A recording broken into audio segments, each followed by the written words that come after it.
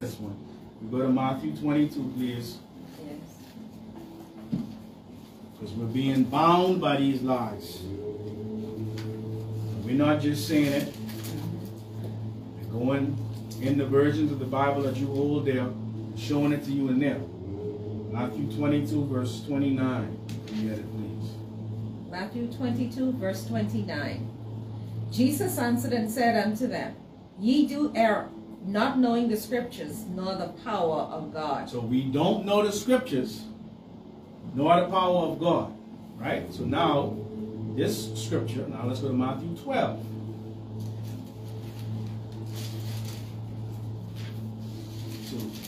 So we have to go into the scriptures to break this spell. If we keep erring, we ain't going to know the power of God. Matthew 12, 29. Now what does that say? 12:29.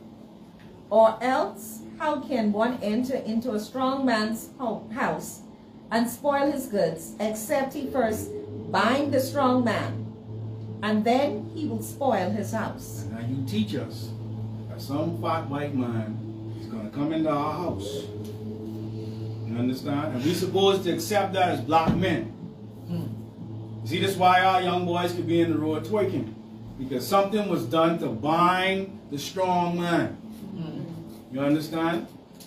When we keep celebrating lies, we are binding the strong man. Or how else can one enter? We ain't have no chimney. Huh? He done fat. How we getting inside?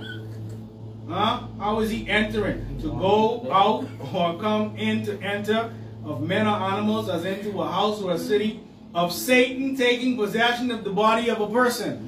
Oh, to possess. That's how they enter in. They ain't coming in through the chimney. They coming in through us. They possessing us with lies.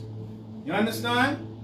They possessing us with lies of enter into a strong man.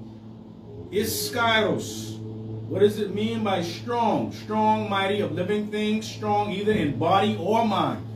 Not just physical strength, but mental strength. How do you break down the mind? You have to give it fairy tales first. Fairy tales create the environment for a lie to be accepted. You understand?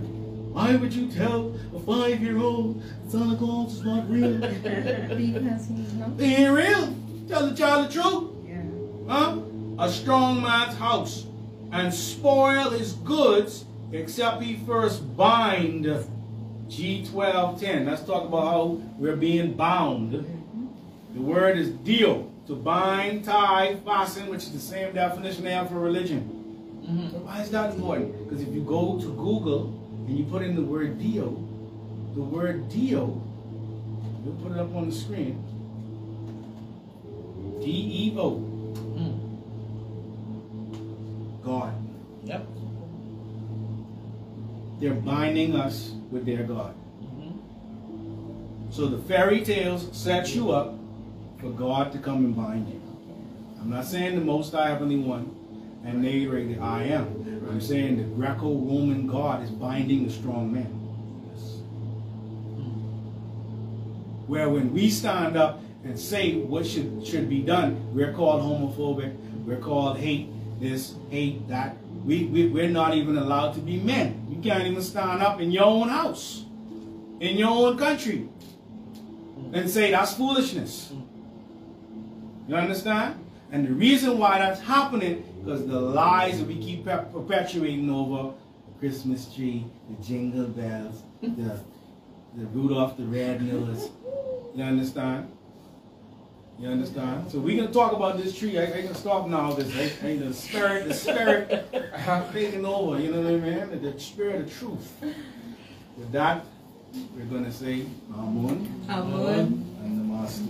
Namaste.